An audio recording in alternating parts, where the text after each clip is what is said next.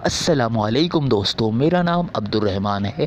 दोस्तों, Sindh high court के फ़ैसले के पेश नज़र सिंध गवर्नमेंट के एजुकेशन डिपार्टमेंट ने सिंध के जितने भी एजुकेशनल बोर्ड हैं, चाहे वो कराची बोर्ड हो, चाहे वो हैदराबाद बोर्ड हो, चाहे वो सक्खर, लाड़काना, mirpur खास बोर्ड हो, इन तमाम ही एजुकेशनल बोर्ड्स की जो 9th और 10th क्लास के कोर्स या बुक्स हैं उनको चेंज कर दिया है। तो दोस्तों, आज मैं आपको बताऊँगा कि वो बुक्स कौन सी हैं और क्या बुक्स चेंज की गई हैं, और जो न्यू बुक्स हैं उनके चैप्टर्स कितने होंगे और उन चैप्टर्स के नाम क्या होंगे। सारी डिटेल्स आपको इस वीडियो के अंदर बताने जा रहा हूँ। वीडियो को आखिर तक देखिए और जानिए इसी के बारे में। अगर आप हमारे चैनल के ऊपर नए हैं और इस तरह की पूरे पाकिस्तान से स्कूल्स, कॉलेजेस और यूनिवर्सिटीज़ के एडमिशन रिज़ल्ट, स्कॉलरशिप्स और बेतहाशा एजुकेशनल न्यूज़ के साथ आप वीडियोस देखना चाहते हैं तो इस चैनल को अभी सब्सक्राइब करें और इस बेल के आइकन के ऊपर भी प्रेस कर दें ताकि हमारी वीडियोस के नोटिफिकेशंस सबसे पहले आपको भी मिल सके। चलिए शुरू करते हैं। दोस्तों, सिंध हाई कोर्ट के फैसले के मुताबिक सिंध एजुकेशन लिटरेसी डिपार्टमेंट ने जो 9th और 10th क्लासेस और सब्जेक्ट्स के अंदर तब्दीलियां की हैं वो आपको बता देते हैं। दोस्तों, हमने Sindh education and literacy department के नोटिफिकेशन भी हासिल कर लिए हैं, वहीं से ही आपको बता देते हैं। दोस्तों, यहाँ पर आप देख सकते हैं Sindh education and literacy department का नोटिफिकेशन। दोस्तों, यहाँ पे ये चार्ट बना हुआ है, यहाँ आप देख सकते हैं scheme of studies for grade 9th and 10th। यहाँ पे आप देख सकते हैं कि दोस्तों आपने 9th और 10th क्लास के अंदर टोटल 9 कोर्सेज़ पढ़ने पड़ेंगे। अब आपको बताते हैं कि आपने 9th क्लास के अंदर कौन से कोर्सेज़ पढ़ने होंगे और 10th क्लास के अंदर आपने कौन से कोर्सेज़ पढ़ने होंगे। तो दोस्तों, यहाँ पे पहला आप देख सकते हैं इंग्लिश जो आपकी एग्जिस्टिंग जो बुक है वो आपको 10th क्लास के अंदर भी पढ़नी पड़ेगी, जो आपकी 10th क्लास की है, और आपकी जो 9th क्लास की जो आपकी इंग्लिश की बुक है वो आपको वैसे ही वैसे पढ़नी पड़ेगी। उसके अंदर कोई भी चेंज नहीं किया गया है। उसके अलावा दूसरा जो सब्जेक्ट है इसके अंदर दोस्तों, अगर आपकी मदर टंग सिंधी है तो आपको 9th के अंदर सिंधी दिया जाएगा। अगर आपकी मदर टंग उर्दू है तो आपको उर्दू सब्जेक्ट 9th के अंदर दिया जाएगा। और अगर आप फ़ॉरेन स्टूडेंट हैं यानी पाकिस्तान से बाहर के हैं तो आपको ये दूसरा कोर्स दिया जाएगा, हिस्ट्री ज्योग्राफिक ऑफ पाकिस्तान दिया जाएगा। तो दोस्तों, यहाँ पे ये 9th कोर्स का दूसरे नंबर वाला कोर्स है। अगर आपकी जो मदर टंग है उर्दू है या सिंधी है वो आपको कोर्स मिलेगा। अगर आप सिंधी हैं तो आपको सिंधी मिलेगा, अगर आप उर्दू हैं तो आपको उर्दू मिलेगा। उसके बाद जो तीसरा कोर्स है वो है मैट्रिक का। अब 9th के अंदर अगर आपने मदर टंग सिंधी ली थी तो आपको 10th के अंदर जो तीसरा कोर्स है इसके अंदर आपको उर्दू सलीस लेनी पड़ेगी। और दूसरा आपने 9th के अंदर अगर आपने उर्दू मदर टंग ली थी तो 10th के अंदर आपको ये तीसरे कोर्स के अंदर सिंधी सलीस लेनी पड़ेगी। तो ये 10th क्लास का कोर्स है, उर्दू सलीस और सिंधी सलीस।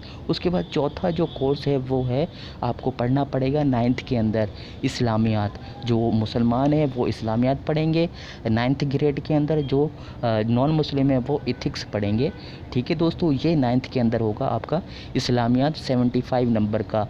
दोस्तों, यहाँ पे जो नई स्कीम है आपके 9th और 10th क्लास की, इसके अंदर सारे सब्जेक्ट्स आपको 75 नंबर के कर दिए गए हैं और टोटल नंबर आपके 850 से बढ़ाकर 1100 कर दिए गए हैं। पहले आपके जो नंबर थे वो 850 दोनों क्लासेस के टोटल होते थे, अब आपके 1100 होंगे और हर सब्जेक्ट आपका 75 मार्क्स का होगा।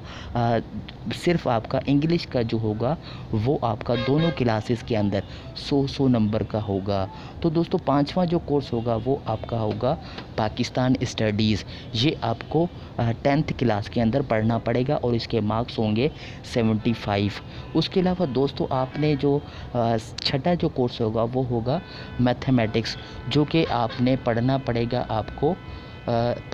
आपको दोनों क्लासेस के अंदर 75 नंबर का 9 के अंदर, 75 नंबर का 10th के अंदर, यानी मैथ आपकी दोनों क्लासेस के अंदर कर दी गई है।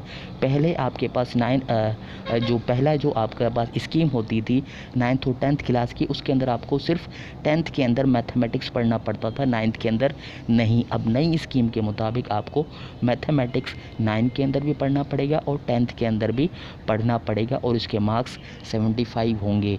इसके अलावा दोस्तों फ़िज़िक्स आपकी 75 का टोटल पेपर होगा और ये भी आपको 9th में भी पढ़ना पड़ेगा फ़िज़िक्स 75 के पेपर के लिए और 10th के अंदर भी पढ़ना पड़ेगा। जबकि पहले आप जो है वो सिर्फ मैट्रिक के अंदर ही फ़िज़िक्स पढ़ते थे, अब दोनों क्लासेस के अंदर आपको पढ़नी पड़ेगी। उसके बाद दोस्तों केमिस्ट्री, ये भी आपको दोनों क्लासेस के अंदर पढ़नी पड़ेगी, 9th के अंदर भी पढ़नी पड़ेगी और 10th के अंदर।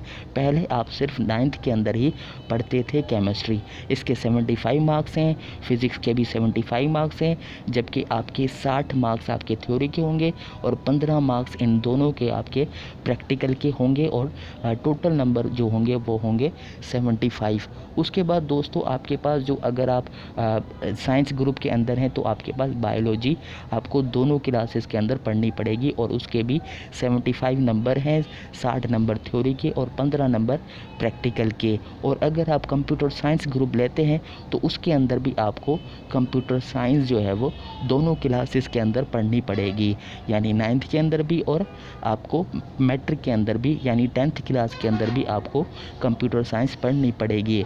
इससे पहले आप सिर्फ क्या करते थे दोस्तों, आपको बायोलॉजी 9th के अंदर पढ़नी पड़ती थी और कंप्यूटर साइंस भी आपको 9th क्लास के अंदर ही पढ़ना पड़ता था।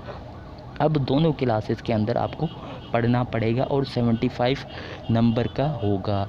अब आपको बताते हैं कि आपको 9th और 10th क्लास के अंदर न्यू स्कीम के मुताबिक कितने सब्जेक्ट्स पढ़ने पड़ेंगे। तो दोस्तों 3 सब्जेक्ट्स केमिस्ट्री, फ़िज़िक्स और मैथमेटिक्स, ये तो दोनों के अंदर आपको पढ़नी पड़ेगी। 3 सब्जेक्ट्स ये हो गए। इसके अलावा अगर आप साइंस में जाते हैं बायोलॉजी आपके पास आएगा, या कंप्यूटर साइंस में जाते हैं तो कंप्यूटर साइंस आपके पास आएगा। तो एक सब्जेक्ट ये हो गया, 4 ये हो गए। उसके अलावा आपको 9 के अंदर आपको पढ़नी है इंग्लिश, इसके अलावा 9 के अंदर आपको पढ़नी है मदर टंग, ये हो गए 2। उसके अलावा आपको पढ़नी है इस्लामियात।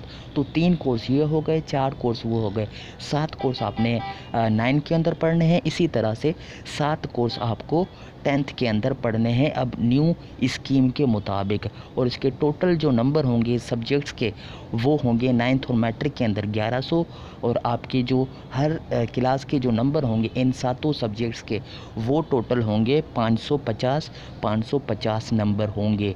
दोस्तों अब आपको बताते हैं कि आपकी दोनों क्लासेस के अंदर मैथमेटिक्स की बुक क्या होगी और उनके चैप्टर्स क्या होंगे।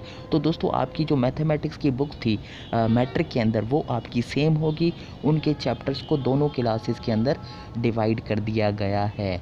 अब आपको बताते हैं कि आपने जो units of mathematics for grade 9, यानी 9 के अंदर आपको जो उस बुक के जो चैप्टर आपको पढ़ने पड़ेंगे वो आपको पढ़ने पड़ेंगे।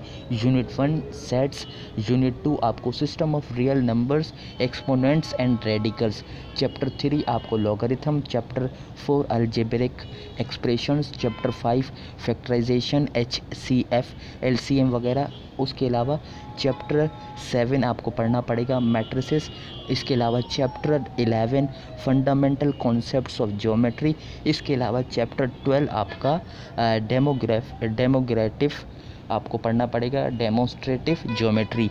ये आपके यूनिट 1, यूनिट 2, यूनिट 3, यूनिट 4, 5, 7, 11 और 12 आपका 9 क्लास के अंदर का सिलेबस होगा, आपके 9 क्लास के अंदर आपके पेपर्स के अंदर आएगा।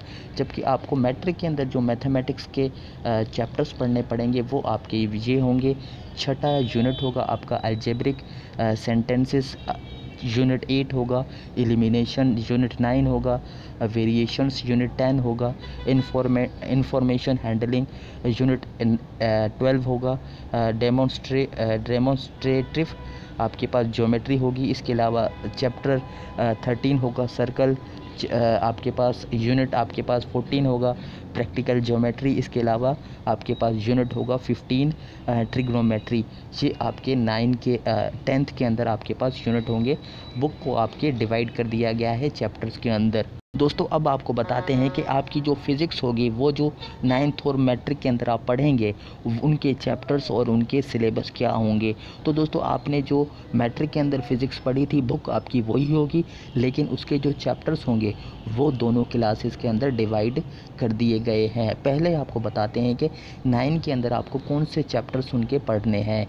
यूनिट 1 इंट्रोडक्शन, यूनिट 2 मेजरमेंट, इसके अलावा unit 3 kinematics of linear motion, unit 4 motion and force, unit 5 vectors, unit 6 equilibrium, unit 7 circular motion and gravitation, unit 8 work power and energy, unit 10 आपके पास प्रॉपर्टीज़ ऑफ मैटर, यूनिट 11 आपको heat. यानी 9 के अंदर आपको unit 1 2 3 4 5 6 7 8 10 और 11 आपको पढ़ना पड़ेगा फ़िज़िक्स का। जबकि 10 क्लास के अंदर आपको फ़िज़िक्स के जो चैप्टर पढ़ने पड़ेंगे वो होंगे यूनिट 9 सिंपल मशीन्स, उसके अलावा आपको पढ़ना पड़ेगा unit 12 waves and sounds, unit 13 propagation and reflection of light, unit 14 refraction of light and optical instruments, unit 15 आपके पास नेचर ऑफ लाइट, इसके अलावा unit 16 electricity, unit 17 magnetism and electromagnetism, इसके अलावा यूनिट 18 इलेक्ट्रॉनिक्स, इसके अलावा यूनिट 19 न्यूक्लियर फिज़िक्स। यानी 10 के अंदर जो आपके चैप्टर्स होंगे यूनिट्स होंगे वो होंगे 9 12 13 14 15 16 17 18 और 19 आपके मैट्रिक के फ़िज़िक्स का सिलेबस होगा आपके न्यू स्कीम के मुताबिक। तो अब आपको बताते हैं कि 9 और मैट्रिक के अंदर आपको जो केमिस्ट्री पढ़नी पड़ेगी दोनों क्लासेस के अंदर, उनकी बुक्स और उनके सिलेबस उनके चैप्टर्स आपके पास कौन कौन से होंगे। तो दोस्तों यहाँ पे देख सकते हैं 9 के अंदर आपने जो केमिस्ट्री पढ़नी पड़ेगी वो आपकी बुक जो है वो पहले से आपने 9 के अंदर पढ़ी थी वही होगी, उनके चैप्टर्स को डिवाइड कर दिया गया है। अब आपको बताते हैं कि 9 के अंदर आपने कौन से चैप्टर्स पढ़ने हैं। Units of chemistry for grade 9 आपने पढ़ना पड़ेगा unit 1 introduction to chemistry, unit 2 chemical combination, unit 3 atomic structure, unit 4 periodicity of elements, unit 5 आपने पढ़ना पड़ेगा chemical bonding, unit 6 state of matter, unit 7 आपने solution and suspension, unit 8 electrochemistry, unit 9 acids bases and salts, unit 10 आपने पढ़ना पड़ेगा chemical energetics.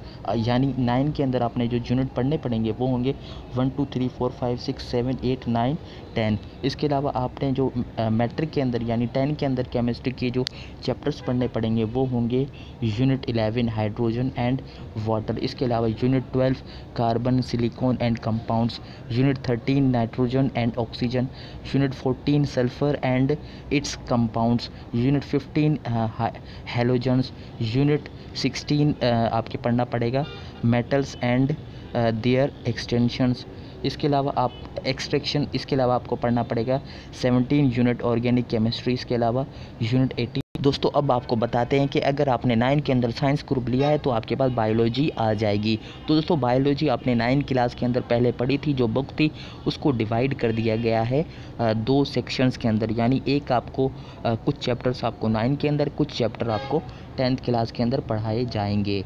अब आपको बताते हैं जो 9 के अंदर आप चैप्टर पढ़ेंगे या यूनिट आप पढ़ेंगे वो होंगे आपके पास 1 2 3 4 5 6 7 8 9 10। यानी आपके पास introduction to biology, structural organisation of life, classification of linear organism, viruses, bacteria, उसके अलावा फंजाई एंड अल्जाई, उसके अलावा आपको पढ़ना पड़ेगा इन्वर्टेब्रिया, उसके अलावा आपके चोर डाटा, इसके अलावा आपको फूड एंड न्यूट्रिशन, रेस्पायरेशन आपको पढ़ना पड़ेगा। उसके अलावा आपको मैट्रिक के अंदर जो यूनिट्स पढ़ने पड़ेंगे वो होंगे आपके पास ट्रांसपोर्ट इन ऑर्गेनिज्म, उसके अलावा आपके पास एक्सरेशन, उसके अलावा आपको सपोर्ट एंड मूवमेंट, इसके अलावा आपको पढ़ना पड़ेगा रिप्रोडक्शन, जेनेसिस, उसके अलावा आपको इवोल्यूशन, इसके अलावा एनवायरमेंटल बायोलॉजी आपको पढ़ना पड़ेगा। यानी मैट्रिक के अंदर जो आपके चैप्टर्स होंगे वो होंगे आपकी जो पुरानी बुक है उसके 11 12 13 14 16 17 एंड 18 आपके मैट्रिक का जो सिलेबस होगा न्यू स्कीम के मुताबिक। दोस्तों अब बात करते हैं कंप्यूटर साइंस ग्रुप की। अगर आपने 9 क्लास के अंदर कंप्यूटर साइंस ग्रुप लिया है तो आपके पास कंप्यूटर साइंस आपको 9 क्लास के अंदर जो पहले पढ़नी पड़ती थी बुक, अब उसको 2 हिस्सों में डिवाइड कर दिया गया है। आपको कुछ चैप्टर्स 9 के अंदर, कुछ चैप्टर्स आपको मैट्रिक के अंदर आपको पढ़ने पड़ेंगे, यानी 10th क्लास के अंदर।